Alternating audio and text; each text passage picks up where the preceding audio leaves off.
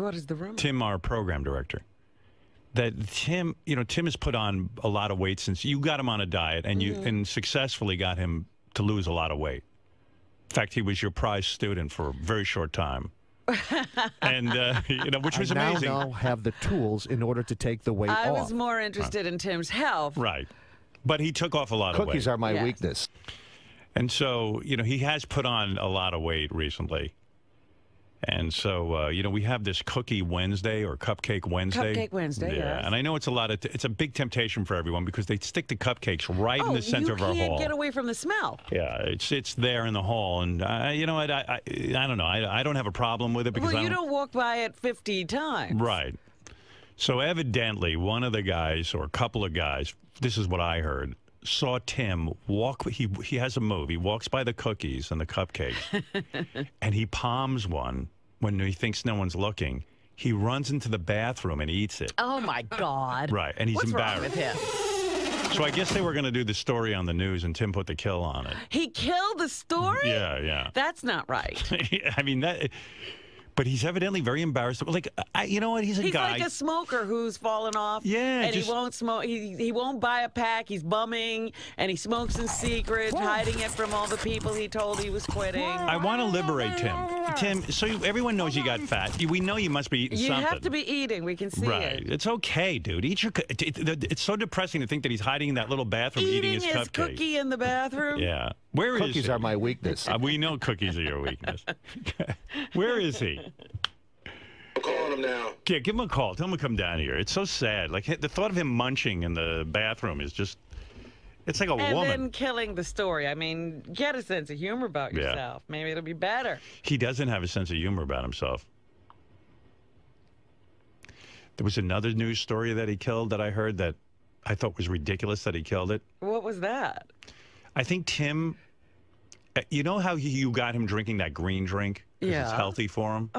It's juice. Yeah, and I guess, I don't know how it works, but like, do you return the bottles or something? There's a juice place called Organic Avenue, and they have these glass bottles. Yeah. And you're supposed to return the bottles because they're real expensive glass bottles. Well, I heard he returns the bottles full. Like what? Am I right, Gary? Have you heard this? I have. Yeah. I have. I get reports on Tim. I knew something was up because I was in his office yesterday, and he had the green drink there.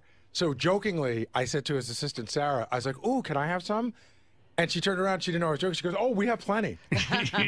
So when he returns the bottles, they're full. I guess the interns picked them up for him, but they've been returning them and they're full. That's the story I'm hearing. Well, why is he bothering getting them? He's trying. That's expensive stuff not to be using. Where is Tim? He won't come in? He's not here. Oh, we're kidding. What's his story? He used to be in at the crack of dawn. He used to be able to get up before he stopped doing all the right things. He almost always is. He used to get up when he drank his green drink. Couldn't wait to get here to get it. Do what you got to do. You do what you got to do. I know the do what you got to do. The TV guys hit me on the intercom every time Tim comes in, and they're doing like under over how much they think he's gained since he lost his lowest amount of weight. What do you think he's gained? They think it's at least 30 pounds. Yeah, I'd say that's about right. I'd say he's put back 30 But pounds. a couple of people were thinking maybe 40. No. I mean, he had fat clothes when he started. Robin got him thin. He went to all these skinny, like, he's one of those guys, he was still a little bit chubby, and his clothes were way too tight. So then he started to get heavy, and I saw he had thrown out all his fat clothes because he was convinced he was gonna stay thin, and I told him to hold on to those fat clothes for a couple of months. Can I tell you what our favorite Tim outfit was? When he lost the weight, he got these jeans, and then he got like this sort of almost like a Western shirt. He would wear that all the time. Right. And then he started to put back just a tiny bit of weight, and he had whatever the male equivalent is of camel toe. Right, yeah. Cock. Like a big cod piece. Cock toe. It was a big cock toe. And everybody would go like, Tim would have those jeans on, you would see cock toe. Yeah, because he was heavy, and his cock had no room in those jeans. Oh, Tim is downstairs. He's going to be up in 5 minutes. I'm surprised he killed the Cupcake story. I understand being embarrassed about it because, I guess he's supposed to be our leader, and it does sound funny that he's in the bathroom. Yeah, but when everybody else is a target and those stories would have been done, he can't kill them on himself. Can't kill a Cupcake story. Right. That seems sort of, low on the, on the chain of things that would piss you off. If he was fucking 5 different women, I get it, But Cupcake story? If he was cheating on his taxes, I get it. But the Cupcake story, good Lord, can't kill that one. He tries though. Like, have you ever been in Tim's office? I don't go back there. So he's got a refrigerator, right? And it's full of the green drinks. He bought weights. Like sometimes he tries to lift weights between. He has weights in his office. Yeah, it's really cool. Is there a bed? They have a setting on them, right? Yeah. Like you turn a dial, and it gets heavier or something. Yeah, One of those. yeah. So it could be 5 pounds. You turn the dial, it's 10 pounds. Turn the dial again, it's 20 pounds. What's he got it turned on? I don't know. I almost bought him off him. You think he could even do a push-up? Yeah. Tim's okay. I mean, he's heavy, but he's not completely out of shape. Right. I think he could do stuff. Right. Wow. He sneaks into the. What does he do? He palms a cupcake and then he sneaks into the bathroom and eats it. That's what people have said. Who does he think is not seeing? There are eyes everywhere here. So you can't hide anything around here. And by the way, don't try to walk by the TV room. There's 40 sets of eyes. Right. So he palms it. He gets into the bathroom. And he's in there for a couple of seconds, and he eats the cupcake. Wolfing down the cupcake. Is that even enjoyable? I'd like to know. Like, I'd love to follow. I wish we didn't do this. Does he flush? Well, I would have followed it to see, like, does he take the cupcake wrapper and put it right on top of the garbage, or does he pick up paper towels and put it under? Like hiding it under? Well, and does he flush to pretend like he just went to the bathroom? I don't know. Right. Where is he when you need him? Good Lord. It's taking a long time to get up. Yeah. I don't think he wants to deal with us. Hey, by the way, I just got word. Tim is here, but he won't come in and discuss the cookies. I'll go get him. He's so fucking sensitive. Tell him it's going to be worse if he doesn't come in. Because everyone's going to be laughing at him. How did he know what we wanted to talk about? Who's ratting? Nah, he knows. He's listening on that phone of his. Gary, make a trail of cupcakes to the studio door to lure Tim in. That way we'll get him. Yeah, he'll be tricked. Yeah, come on. We got to talk to him. Got to find out what's up. What's up with Tim? I don't know where he is. Oh, is he hiding? I don't know. He's not in his office. He's not in the bathroom. He's not in the TV room. He's not in the newsroom. I don't know. Put our news department on it.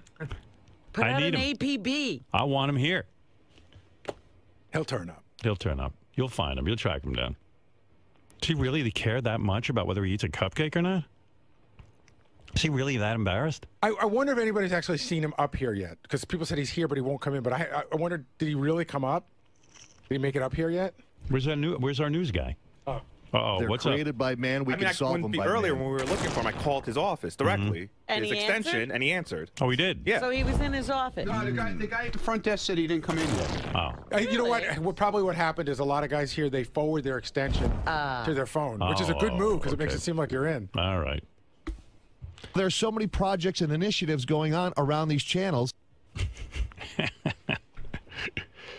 Well, now it'll be really uncomfortable because I'll take a break and Tim will come in and I'll go, I don't want to talk about the cupcake. You know he's not going to let it go. And you know the longer the day goes on, you just make it worse. It's silly. It's not even a big deal. He went to a chain pet store for the shitty little rat. I know. You get it for a week and a I've had this conversation. You know how many times I've had this conversation? I mean, you're preaching to the choir, but inevitably, that's great. You don't have fat gene. It's not going to go away. I don't say this often, but that's brilliant. I got to really, But it's so nothing. I've got the fat gene, but I've got to work really hard to stay thin. It's deserves the credit. Yeah, say something. It really is difficult. Mike gets a G. No, but nobody's saying, nobody's questioning that. Whoever said it is a G. Most people, willpower to me is I know, but everybody appreciates what you do. That has nothing to do with this. This is just. Willpower is something that's it's the measure of you as a person. I can tell. What I'm saying is, you don't goofing on the fact that you have a cupcake has nothing to do with whether we get you work hard or not. Hey, where is our newsman? What's our newsman's name? John? John. Hey, where's John? You should know that, Robin. Oh, it's Lisa G. I saw John out there. I saw him chasing somebody. I think it was Tim. Tim won't come in. They found Tim. Tim, our program director, won't come in because he's embarrassed. Can you believe Tim's embarrassed about eating some cupcakes? Get the fuck in here.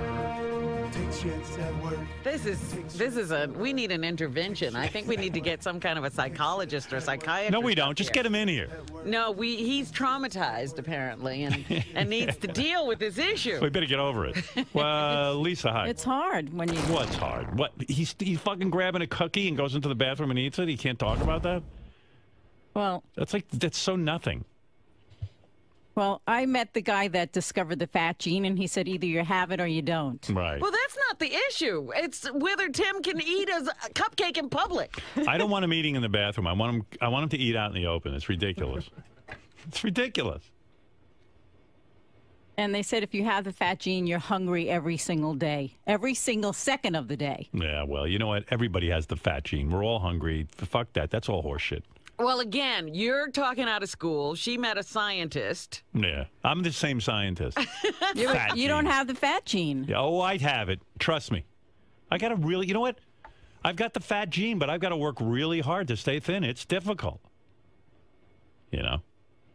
It really is difficult to stay thin. They are even now saying that willpower is actually a muscle you have to exercise. Right. Most people, you know, willpower to me is learned. It's this idea that it's genetic is ridiculous. Willpower is something it's the measure of you as a person. It's actually an expenditure of energy. You have to really build it up. I want Tim to come in here and eat a cupcake on camera. No, I don't know what he's so... We love him. Why is he... I'm on the phone with him. What's he saying? He's very upset. Give me a minute. He's upset? This is what I'm saying. We need like a doctor here to talk to him. He's the funniest. Got problems. Tell him it's only going to get more awkward if he doesn't come in here. Gary. Tell Tim it's going to get more awkward if he doesn't come in. That's exactly what I'm saying. It's getting weird. I'm leaving this open. Tim, Howard's saying it's just going to get more awkward. I'm saying to Tim that the longer it goes, the worse it gets, and it's just so nothing. And Tim's like, hey, I'm under a lot of stress. I work hard. This is unfair. We know he works. Nobody's equating. We all think you do a great job. Right. Tell him it's going to... We're not your enemies. We love you. Tell him he's making me uncomfortable now. It's his job. No, Tim, you got to come in now. Yeah, I want to get this awkwardness out of it. He said, I'm doing stuff. I'll be in a little while. But he said, listen, I've been in this business. He's like, listen, I don't want to be Howard's punching bag. And I'm like, no, I'm just going to try and help him. I'm going to say... we have this same issue. Remember when Fred was trying to quit smoking, and then he was smoking in secret, and then we discover it? Yeah, ask Fred how helpful you were. We were. Is he smoking now? No. But you had nothing to do with it. I quit on my own. Right. See? Oh, this is silly. He doesn't... Hey, Howard, he's really, genuinely upset. I feel bad for him. I'm telling you, I hear that this is a problem for him. Well, now it's becoming my problem because now I'm uncomfortable. Now, both of you need counseling. Tell him to get in here, or I'm going to... Couples counseling. Or I'm going to revoke his bathroom privileges. They're created by man. We can solve them by man. Actually, it's dining room privileges. All right. Anyway, good. All right. What's the matter with you? Why are you so upset? Because I don't want to be a punching bag. So what? I gained I gained a couple of pounds. Big fucking deal. You're not a punching I'll bag. lose it, right, Robin? Well, if people can, yes. Exactly. No, I'm trying to understand something. All right, you gained some weight back. In fact, you gained a lot of weight back. 25 pounds. Okay. So, listen to me. You don't have to hide in the bathroom when you eat your cupcake. I don't hide. That's bullshit. Somebody said you palmed. Just tell me if this is true. You palmed the cupcake. It's not true. No. And I'll walk by and I'll grab a cookie every once in a while, whatever. Right. So this You're not palming it and hiding. No, fuck no. You swear on the Lord Jesus Christ? I swear in my kids' eyes. That you never walked into the bathroom and eaten your cupcake? No. Never. I don't eat cupcakes. I eat cookies. The cookie. Exactly. Cookies are my So weakness. where did this story come from? Did you kill a story about Because eating? everybody embellishes everything around here. Oh. So what? So come in and clear it up.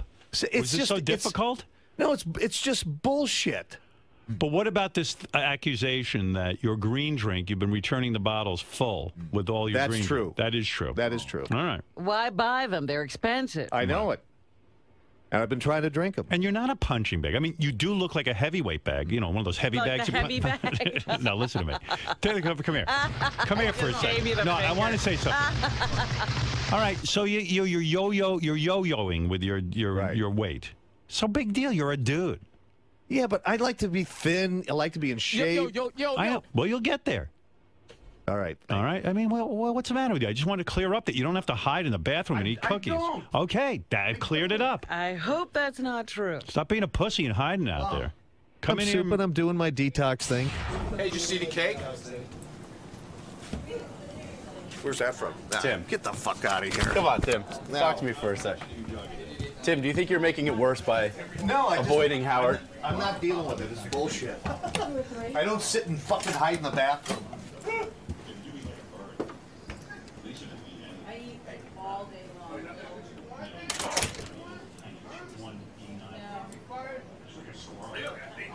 He's angry. It's a fired up program director. Yeah, right there. he's angry. He's hungry.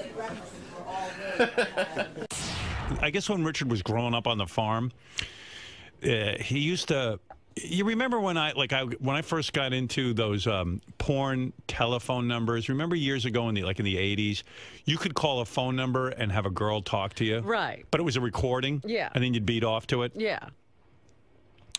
So that was like sort of a cool thing.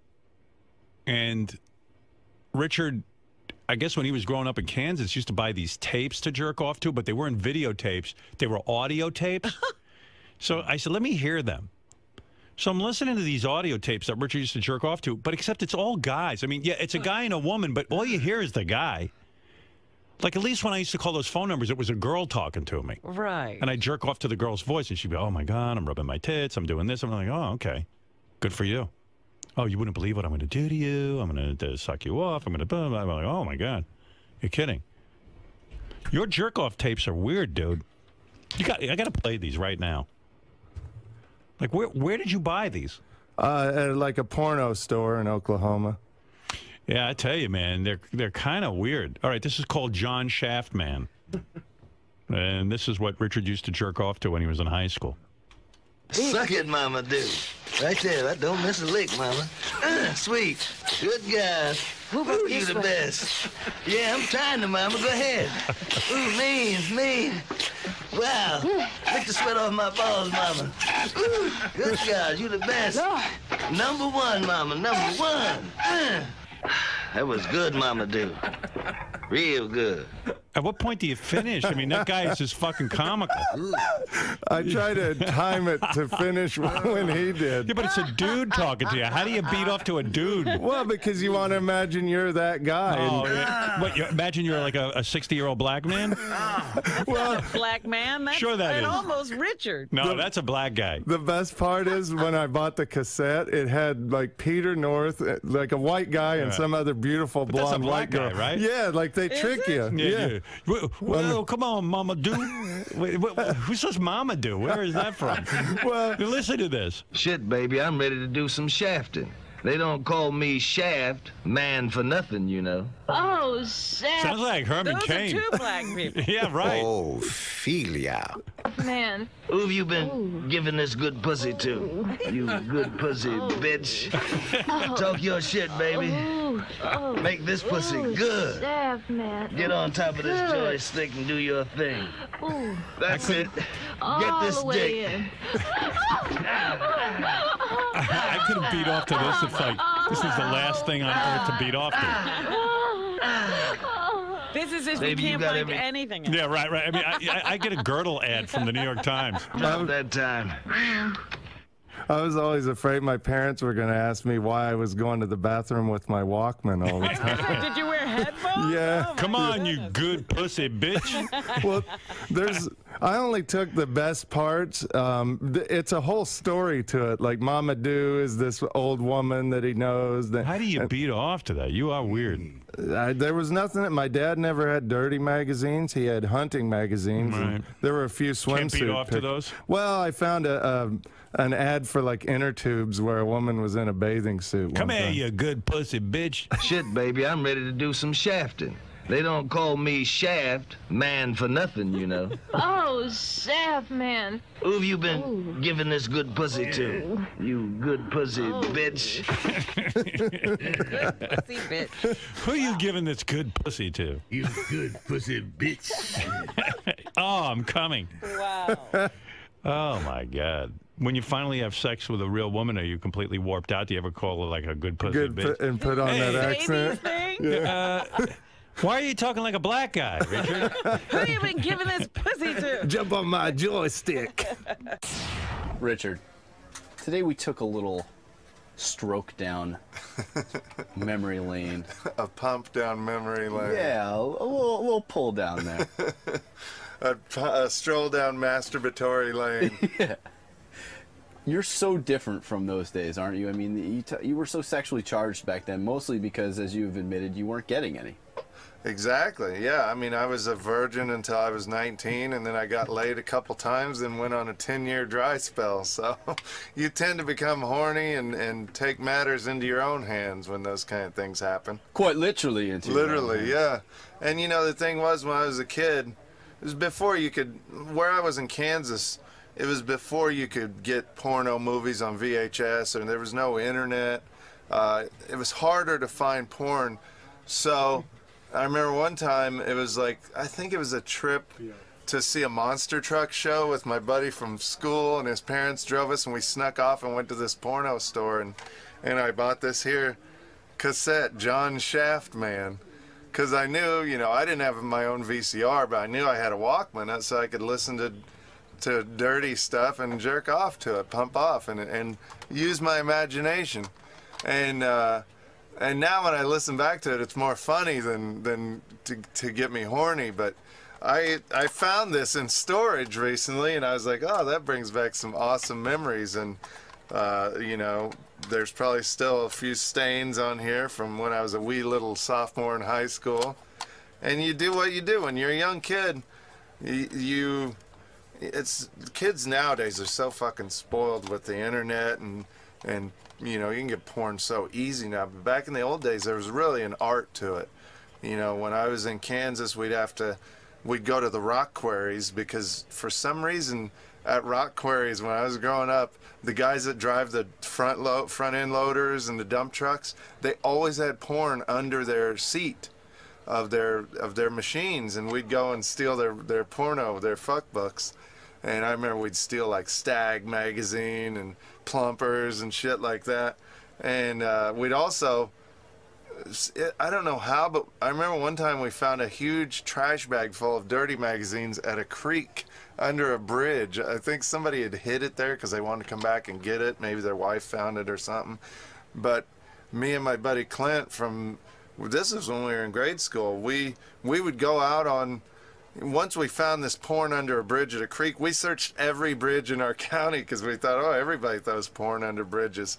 And it was a fun thing to do when you're a kid, to look for porno. And even I searched every single centimeter of my parents' 6-acre farm for my dad's stash of dirty magazines, and I swear my dad has never owned a dirty magazine because I couldn't find him anywhere. So all I found was his stack of fur, fish, and game hunting magazines and a freaking woman in a bathing suit. That, and there was a Bass Pro Shops catalog with a woman advertising like this fishing boat, and she was in a bathing suit, and I pumped off to that when I was a kid. So I have a lot of great memories. Kids, I think nowadays, they're very spoiled, and they are not going to grow up with the same memories of hunting all over the countryside for porn and dirty magazines and listening to porn cassettes and jerking off while you're listening on your Walkman in the bathroom. And it's really, it's nostalgic, and I could talk about this all day. Maybe eventually I'll even do a radio show about, like, you know, guys my age and older, how they got a hold of porn when they were young, because it's a cool thing.